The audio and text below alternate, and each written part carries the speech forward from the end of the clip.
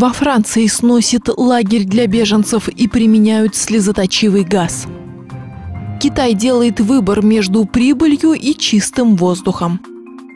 Opel Astra стал европейским автомобилем года.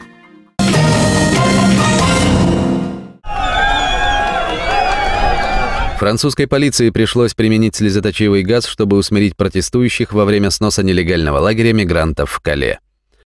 Помешать рабочим начать демонтаж части лагеря пытались около 200 человек, среди которых мигранты и активисты. Они принялись бросать камни и подожгли времянку. Для тушения пустили в ход водомет. Один активист был арестован. Как видите, протестующие, не колеблясь, поджигают палатки и бросают камни в полицию. Это неприемлемо, и то, что мы реагируем соответствующим образом с целью восстановить порядок и безопасность, является нормальным. Этот лагерь называют джунглями. За несколько лет он успел превратиться в большой поселок со своей инфраструктурой, школой и кинотеатром. Здесь проживало около 4000 человек. Эти люди надеялись попасть в Великобританию. Суд постановил снести лагерь, и работы должны были начаться еще неделю назад. Многие уже покинули джунгли добровольно, но некоторые мигранты совместно с правозащитниками подали жалобу с целью опротестовать снос. В конце прошлой недели ее отклонили.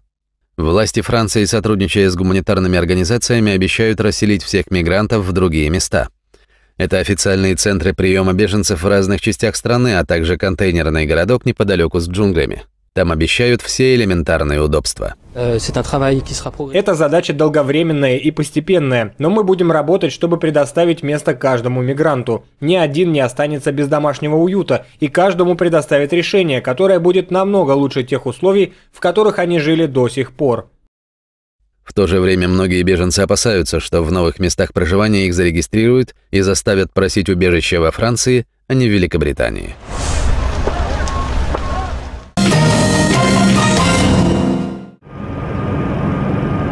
Жители китайской деревни Яаванья живут возле фабрики по производству строительных материалов. Они говорят, что предприятие, выпускающее продукцию из стали, алюминия и керамики, загрязняет воздух, воду и почву тяжелыми металлами и другими отходами.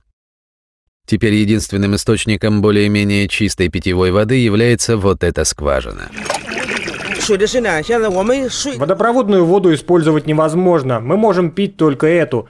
Это подземные воды, мы вынуждены были сделать скважину, потому что воду из крана пить мы не можем. Под давлением со стороны международных организаций местные власти формально начали принимать меры. В прошлом году китайское министерство защиты экологии объявило, что Линьи станет отправной точкой в борьбе против загрязнения окружающей среды по всему Китаю. Власти начали требовать от фабрик города вывешивать на входе информацию об уровнях выбросов. Если они превышают норму, то предприятию, чтобы продолжить работу, предписывают поставить вентиляционные и фильтрационные системы. Так, в телефонном разговоре представитель фабрики в деревне Яаванья заявил, что предприятие потратило уже более 15 миллионов долларов на модернизацию производства, чтобы соответствовать более строгим экологическим требованиям. Однако официальных данных о выбросах нет, и на территорию завода журналистов пока не пускают.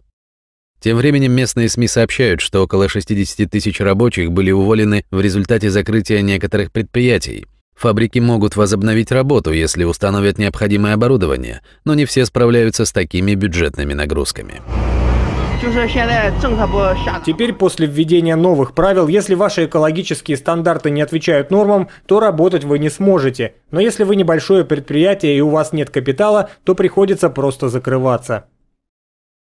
В то время как центральные власти КНР ищут способы защитить окружающую среду без ущерба для ослабленной экономики, они сталкиваются с противодействием со стороны местных властей. В регионах не хотят закрывать предприятия, которые их кормят. Небольшие предприятия получают финансовую поддержку от местных властей, и именно они сталкиваются с большими трудностями, поскольку у них нет технологий, связей, финансов, чтобы сделать все правильно. Провинциальные власти говорят: мы не хотим закрывать фабрику в нашей провинции, но с точки зрения центральных властей промышленность нужно модернизировать.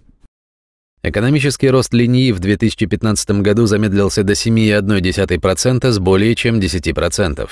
Однако местные жители по-прежнему надеются, что наступят времена, когда город будет наслаждаться и сильной экономикой, и чистым воздухом.